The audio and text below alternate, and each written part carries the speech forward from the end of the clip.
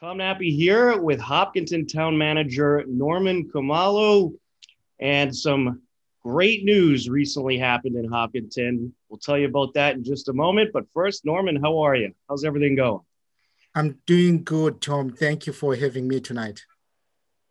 Thanks for joining us. So, the town and the 26.2 Foundation recently reached a 99-year lease deal.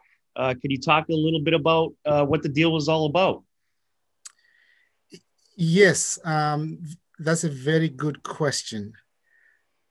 It's a deal that would allow the construction of the International Marathon Center at 53 East Main Street.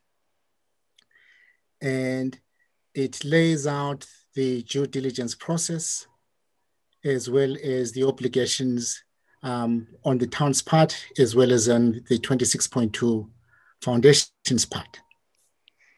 And it's very exciting. It's the International Marathon Center. It'll be kind of like a marathon museum type of place or a Hall of Fame type of place. What do you think the benefits are going to be to the town with this International Marathon Center coming into town? I think it'll certainly attract some tourism. Yes, certainly. And in fact, on this point, let's talk about this in two segments. The first segment being what it is. My understanding is that it will be a world-class cultural and educational center representing the power of the human spirit, the development of democracy, excellence in sportsing, as well as wellness. In terms of its benefit to the community, it needs to be said that this is a very interesting moment in Hopkinton, where we have the International Marathon Center under discussion on its way to being developed, the Main Street Corridor project moving along, and there's a strong interest in Hopkinton relative to building life sciences along South Street. So if you put all of this together, here's what the International Marathon Center will add. Definitely, it will have Hopkinton as part of the tourist destinations in the Commonwealth. Secondly, it will become part of the economic development engine, not just for Hopkinton, but for the rest of the Metro West area, as well as the other supporting communities along 495, 128, and even Boston. And then last but not least, as we have all seen around the days of the marathon, we have a huge global village building around Hopkinton. With the International Marathon Center being in place, that global village coming along with this diplomatic power will become present in Hopkinton 365 days of the year.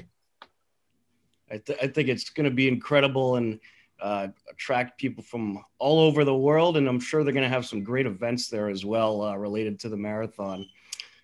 So can you talk about the agreement a little bit? How long did it take to reach this agreement with the 26.2 Foundation? And can you just, I guess, explain the process of reaching this agreement?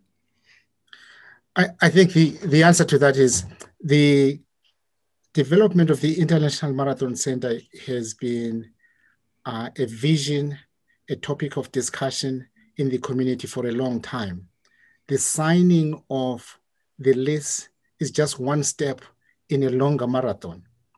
And thus, my interest is more forward-looking in terms of what this might mean for Hopkinton, as we just discussed. In any lease agreement or lease discussion, there is due diligence on the part of the parties that are participating. And that's the effort that went into putting the lease agreement together.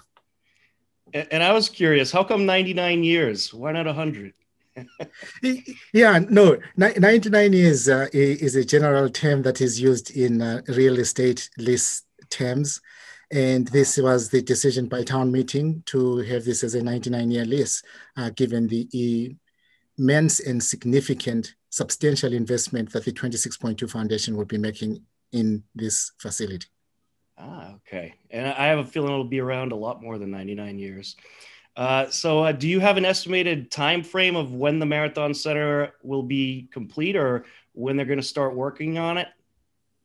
Yeah, listening to the comments from our partners in the 26.2 Foundation, I've had the year 2024 as the date that this is projected or that this facility is projected to open.